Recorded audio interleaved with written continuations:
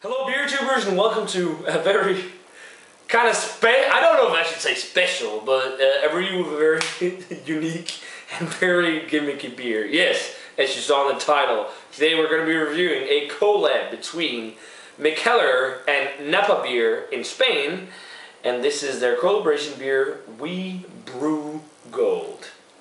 And yes, this is made with actual edible gold flakes. It's pretty crazy, and the description online is like, yeah, we're good like that. We can brew with gold or something like that. And you know, in like it's kind of like a fancy thing to eat edible gold. You can actually buy small packages that's super expensive with thin like flakes of gold that you can eat. So this is one of their newest beers. It's 9% double IPA. There isn't much info about hops or anything. It just says that they brew with gold, and then they're cool like that, or we're good like that. It says cool label and then all that. I know it's a huge gimmick. I'm looking for, and you can see like the gold in the bottom. You're gonna see it better when it's poured, but yeah, not much else to say than it's a big 9% double IPA. As I said, it's got a $ sign on the Mikkeller logo on the side and stuff. Yeah, it was 85 Danish kroners, so not a cheap beer, but let's see if it's worth it. So let's get it cracked. Here we got it poured, and it's a hazy, pale orange color with flakes of gold in it. A whitish head. Let's check out the aroma on the Napabier and Mikkeller We Brew Gold. It smells like a pretty nice double IPA though. I mean, it smells like your average double IPA. It's just got gold flakes in it. It smells like, or average, you know, American style double IPA. A lot of like tropical fruit notes, like pineapple, kind of mango notes, sweet citrus fruits. There is some sugary tones to it as well. I'm smelling a hint of like lemongrass, so I wonder if they have just a touch of Sriracha Ace in there. It just smells like a huge, kind of juicy, fruity double IPA.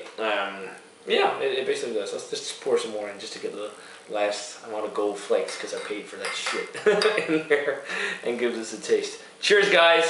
First time I ever try edible gold flakes. Not just in beer, but in general.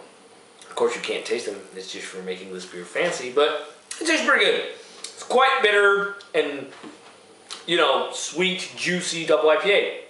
There's nothing like in your face or standing out, but it's just like really, you know, juicy, tropically, sweet citrus fruity. I guess like the pineapple, mango-y flavors, orange, tangerine, some grapefruit, some sweet, almost like candy, sugary notes.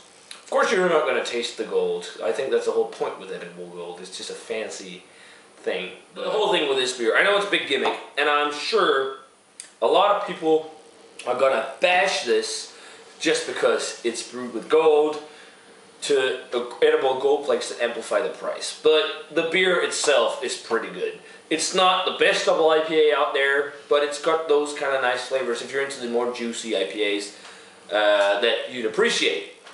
But then you play a little extra for the gold. It's kind of like, yeah, I think it's a fun gimmick, but not something I'll pick up again.